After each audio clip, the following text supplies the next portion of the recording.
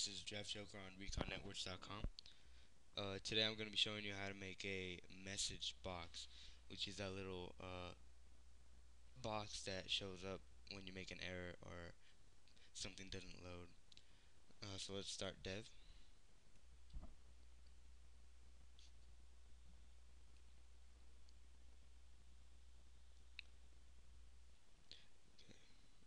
Let's go to file, new source file.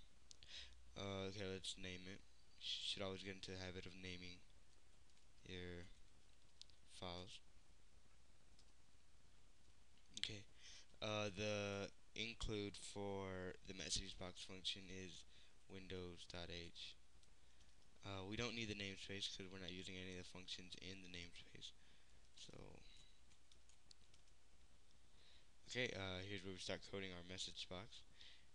The function name is actually message box.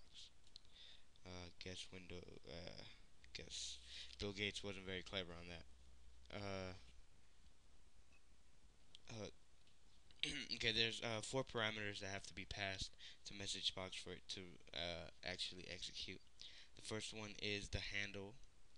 I'm not gonna go into the handle right now. I will later at one point. Um, Next comes the text, which is actually what is gonna be shown. What's gonna be shown in the actual command in the prompt. So just type, whatever. Oh, they are separated by commas, the different parameters. So you know, separate them with commas, not semicolons. The next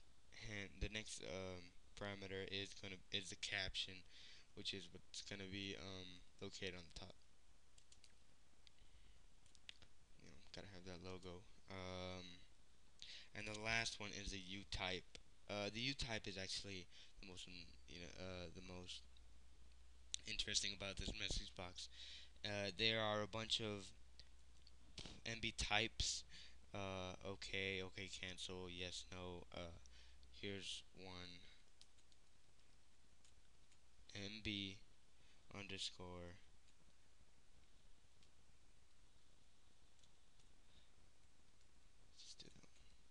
Okay. Let's return 0. Get some. There you go. As you can see, it brought up, like we said, hello world. Oh, I spelled world wrong. Hello world in the in the text area. Draft Joker toots in the caption, and it gives you either yes or no button plus the cancel X button. Uh, no matter what, it's still gonna close. What it does, it passes a certain parameter to the handle, but I'm not going into that right now, so you don't gotta worry about it. Let's do another one.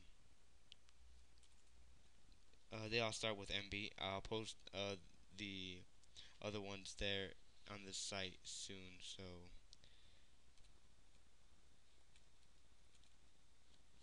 icon hand. See what that looks like.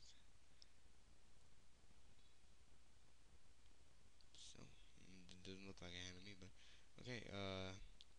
There you go. That's how to make a message box. Pretty simple, no? Okay. If you need any more help, make sure to log on to www.reconnetworks.com. And thanks.